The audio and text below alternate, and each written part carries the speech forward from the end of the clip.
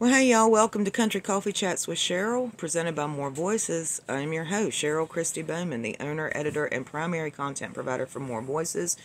More Voices is an internet blog dedicated to covering politics in Moore County and the surrounding Sand Hills area. You can find it on the internet at www.morevoices.net. Fair warning, it is more liberal than most political commentary, certainly coming out of Moore County and the rest of the Sand Hills, so don't say you weren't warned. So I'm home. Y'all, got my court clothes off, got my pajamas back on, in case you're wondering if I had anything else planned today. Got to court this morning, and the first thing I want to do is thank everyone who came out and to support me. I was humbled by the support that I got today, and also to all of you guys who sent me private messages wishing me luck and texts and all of that, kind of stuff. I want to thank you all. But it's not over. Mr. Pedersen asked for and was granted a continuance on the case, and the next court date is now December 28th. Now, I'm curious. Mr. Pedersen is so afraid of me and so emotionally distraught by me that he's seeking an order from a judge to restrain me from contacting him. And he's so terrified he's okay to wait more than a month for his fears to be heard and a no contact order to be issued. Does that make any sense to y'all? When his lawyer got up and asked for the continuance, I asked to speak, and I made a very strong objection to a continuance. Mr. Pedersen took out or attempted to get a restraining order on me on November 14th. That restraining order was denied, and yet I still had to go to court and defend myself against this lunatic's ravings. Okay? I drove to Moore County myself. Well, I don't drive, but my husband drove me down to Moore County on Wednesday to pick up the summons so that I would be sure to be at court on time today. I got up at 6 o'clock this morning and got my butt ready, drug my sick hind end across 3 counties, and sat for an hour and a half in a courtroom because Mr. Pedersen's playing some kind of sick game. And the judge agrees, I guess, that he's allowed to do that.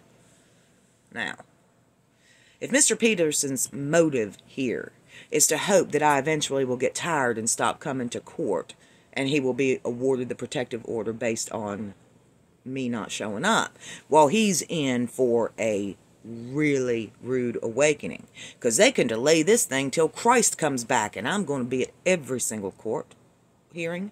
I am going to be there with bells on. I am going to be there with all of my evidence that I will be presenting to the court. I will be there with my witnesses who can back up the evidence I am presenting to the court, and I will have my supporters with me every time. Now, there seemed to be some confusion about my case and how it relates to a different restraining order, criminal, with a different victim. Okay? I'm not involved in that other than I reported on it. But his lawyer seems to want to lump my case in with that one.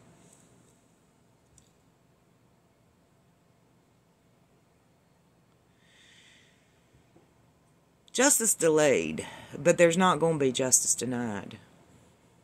And the truth is, I was going to go kind of easy today. I got up this morning, I wasn't feeling all that well. Okay. And I decided I was going to defend myself. But I was not going to drag all the statements out. I wasn't going to drag all the witnesses. I wasn't going to do any of that. I wasn't going to talk about, how Mr. Pedersen has I don't know how many internet troll accounts, and how this man who's so scared of me contacted me on November 20th. He wants a no contact order on me. But he's so scared of me that he sent me a tweet 2 days before he sought a restraining order. When I saw the tweet, I answered the accusation, the false allegation he made in that tweet. And then he's so scared of me. He tweeted back at me on November 20th, 6 days after he told law enforcement that he was so scared of me that he needed a no contact order. This shouldn't even be about a no contact order. If Mr. Pedersen is upset about things I have written about him or things that I have said about him, he's welcome to sue me for libel or defamation. I would welcome that case. I would welcome it. I would welcome it.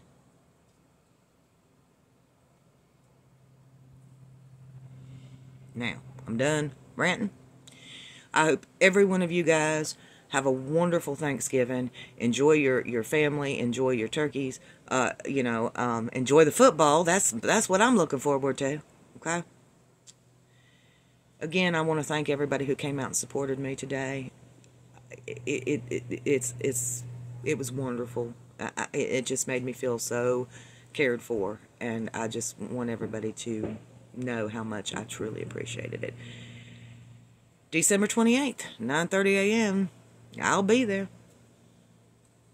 With any luck, he won't be able to use the system.